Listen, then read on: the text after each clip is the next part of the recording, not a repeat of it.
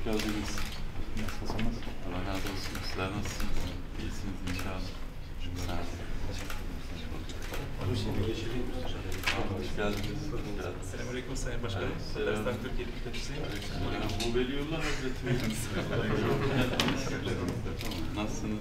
İnşallah. Allah razı olsun. Tataristan Başmüftüsü İldus Faizov'u ve beraberinde bir heyeti başkanlığımız daha olmakta. Benim şahsen akademik araştırmalarımın ilk safhaları kazanla ilgilidir. İçin kendimi bir kazanlı kabul ederim eğer siz de öyle kabul ederseniz. Kazan hakikaten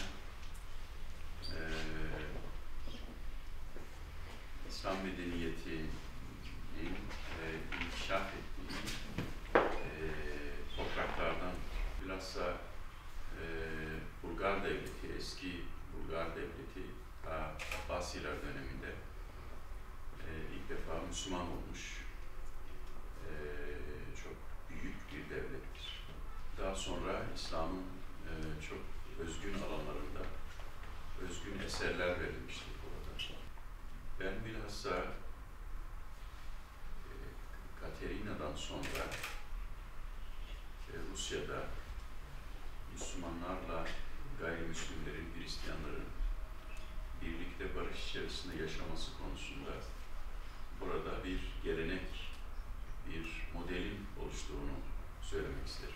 Tataristan'ın bu modeli sürdürmeye devam ettiğini biliyorum. Diğer pek çok bölgelere göre Tataristan'ın nispeten daha huzur ve barış içerisinde yeni dönemi sürdürmesi bu kadim geleneğin güçlü oluşundan kaynaklanmaktadır. Ben şahsen başkan yardımcılığım döneminde de Tataristan'a birkaç kez gittim. Sayın Putin'in açılışını yaptığı Rusya İslam Üniversitesi'ne başkanlık olarak zaman zaman katkı sundum. Bir önceki dönemde Osman Hazret müftüyken onunla çok sıkı, çok iyi ilişkilerimiz oldu. Ben şahsen orayı ziyaret ettiğimde o zaman devlet başkanı olan Sayın Şehniyev'le onun yardımcıları ile çok önemli görüşmelerim oldu. O zaman da Urun Basar olan Veliullah Hazret'le o zaman dostluğumuz oldu. Hatta benim Tatar alimlerinden Musa Carullah Bigiyev'le ilgili eserimin Rusça'ya çevrilmesini sağladı. 2 ay önce Sayın Kril davet etmişti. Ben kitabı ona hediye ettim. O da zevkle okuyacağını söylemişti. İldus Hazret'le de inşallah bu dönemde aynı şekilde daha önce var olan Diyanet İşleri Başkanlığı'yla Tataristan Müftülüğü arasındaki bu güzel ilişkiler devam edecek. Biz hem din eğitimi alanında hem de din hizmetleri alanında her türlü desteğe daima hazırız. Sözü kendisine vermeden önce Rusya'nın geneliyle ilgili, hazır müsteşarımız da buradayken, Rusya'nın geneliyle ilgili bir hususu ifade etmek istiyorum. Rusya'da Müslümanlarla Hristiyanlar arasındaki ilişkide 4 dönem olmuştur. Birincisi Katerina'dan önceki dönem. Katerina'dan önce hep bir savaş hali var olmuştur. Katerina'dan sonra yeni bir barış dönemi kurulmuştur. Hem Müslümanların hem de Hristiyanların o barış dönemini kurmakta önemli katkıları olmuştur. Bilhassa Kazan'da yetişen büyük alimler, yani Şihabuddin Mercani,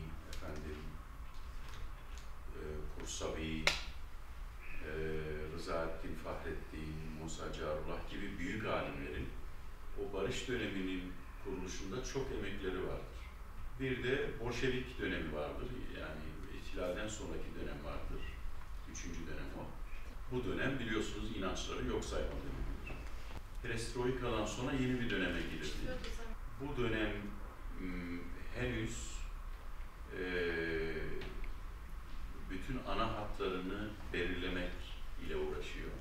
Katerina'dan sonra Müslümanlarla Hristiyanların kurdukları barış modeli bu döneme rahatlıkla taşınabilir. Bunun için de Tataristan önemli bir yer. Çünkü Tataristan bu modeli oluşturan coğrafyadır. Alimleri bu konuya emek vermiştir.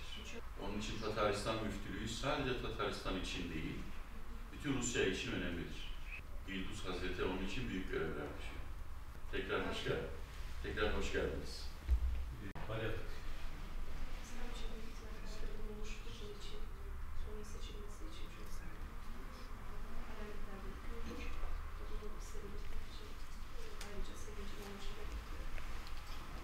Nazil oluşun 1400. yılını kutladık. Прошлый год был у нас отмечен 1400 лет Kur'an'ın нашего. Bu sebeple yeni çok prestijli Kur'an-ı Kerimler bastık. Поэтому у нас есть новый Kur'an, и мы хотим это подарить. Bu da onlardan bir tanesi. Это одна из них. Evet,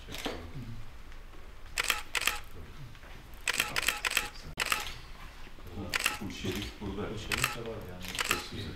Suyun diken minaresi var burada. Ben suyun diken minaresine çıkmak istedim ama çıkamadım. Benim Laz'da çıkardım. İnşallah bu senede geldikten sonra geldikte yani biz sizi suyun diken minarasına İnşallah. Evet. Bu Şerif Camisi çok güzel oldu. Hakikaten çok güzel. Bizim yani Keşkeştir orada. Çek.